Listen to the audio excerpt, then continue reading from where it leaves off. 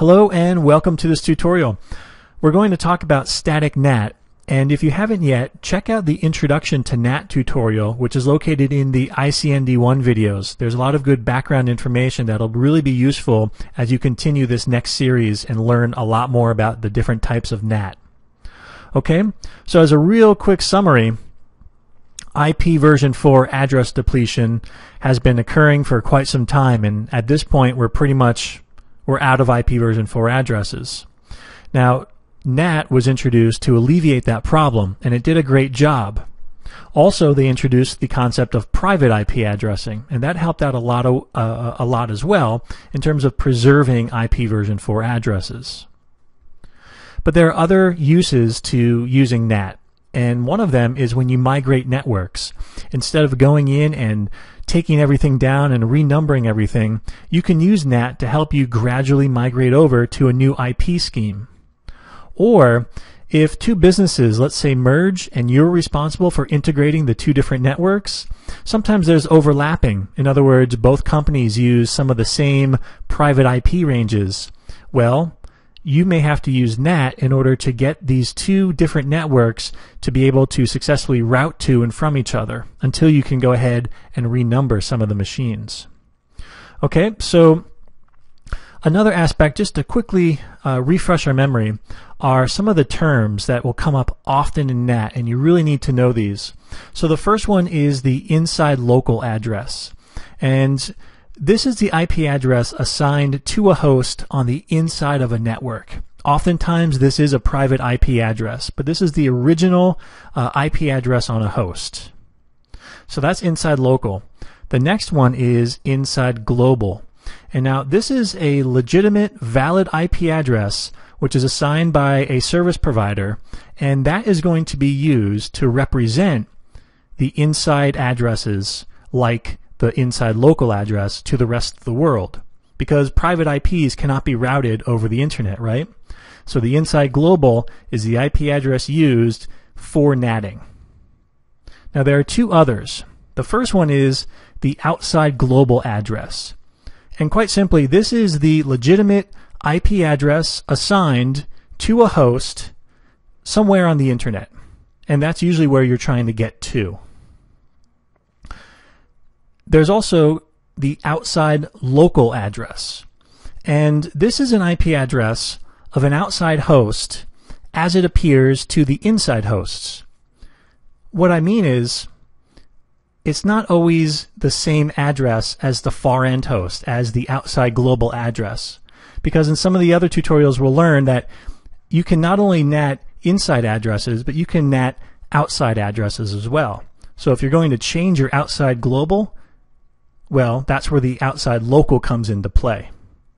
Okay, so keep these four terms in mind, and as we go through the NAT tutorials, they'll become more and more obvious, and you really need to know these because a lot of the router output uses these terms. So when you're verifying NAT, you really need to know what they mean.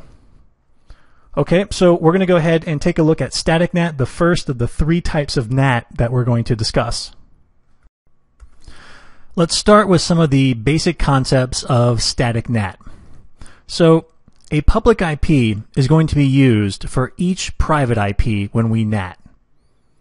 This is often referred to as a one-to-one mapping. Okay, and it's going to be configured on the router. That's where the NATing takes place. And what this means is the private IP, every time it needs to access something on the internet and it needs to be NATed, it's going to use the same public IP every time. So that's why it's referred to as static. It doesn't change unless you manually change it. Otherwise, it's going to be the same all the time. Okay, so that's why the one-to-one mapping makes sense when you think about it. All right, so those are the basic concepts of static NAT. Fairly straightforward, right? Let's take a look at an example of static NAT. So we have our PC behind a router, which is then connected to the internet, and we want to go ahead and reach that web server. So we'll source some traffic from the PC. And here's what the packet information is going to look like. We're going to have a destination IP address, which is where we're going to, and then obviously the source IP address where we're coming from. Now, when this traffic hits the router is going to know that it has to be NATed based on its configuration and its NAT table. So let's take a look at that configuration. It's a simple one line, and it starts off with IP NAT, inside source static, and then we list 2 IP addresses. So let's go ahead and break down this command. IP NAT just begins the NAT statement itself. The first parameter is inside, and what this is telling the router is we want to go ahead and translate traffic from the inside of our network. So in other words, the 192.168.1.2 IP address, that's on the inside of our network, and that's what we're interested in. The next parameter is source, and that means what exactly from that inside traffic are we going to translate? Here we're saying that we want to translate the source IP address. So 192.168.1.2 is what we want to change. Static simply means this is going to stay the same all the time. It does not change unless we manually change the configuration. And then after it, first we list our inside IP address, which you can see here is the PC, and then we list the IP address that we're going to use to NAT that IP. And you can see 201.2.2.1 matches the IP address on interface serial 010. Okay, so that's the simple line to create a static NAT. But there's a little bit more to do. Because we told the router that we're interested in translating our inside traffic, well, we also then have to tell the router which interface is inside. So on Fast Ethernet 01, we would add this line to the interface configuration, IP NAT inside. This tells the router that any traffic coming in on this interface is traffic from the inside of our network. Likewise, since we define an inside, the router needs to know, well, where's the outside? And so on serial 010, we would put the interface subcommand IPNAT outside. And that identifies which interface is used to reach the outside networks. Okay, and so now the router sees this, and it's going to change our source IP address from 192.168.1.2 over to 201.2.2.1. And then the traffic is sent ahead to the web server. Now, when the web server returns traffic to us, the destination is going to be 201.2.2.1 because that's where it saw it sourced from to begin with. When the router receives that traffic, it's going to go ahead, look at its NAT table, and figure out, okay, this matches what I translated earlier. I need to change it back now. So it will then go ahead and change the destination of the return traffic back to the 192.168.1.2, and it'll leave the source as the web server because our PC needs to know that IP and port information so that it can go ahead and properly process that packet. Okay, so these are the configurations, and let's actually go ahead and jump on a router and make this happen. Okay, so we're on router A, and we'll configure our NAT here. So first we want to configure our NAT command, our static NAT.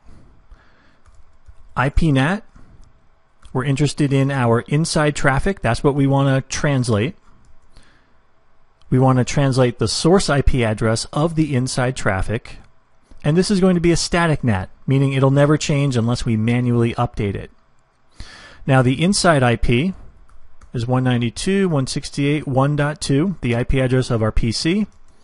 And the outside IP is going to be 201.2.2.1.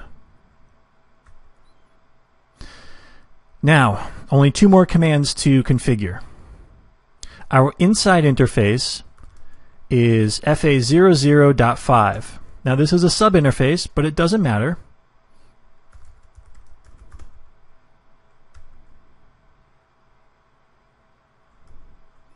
And our outside interface is a serial interface.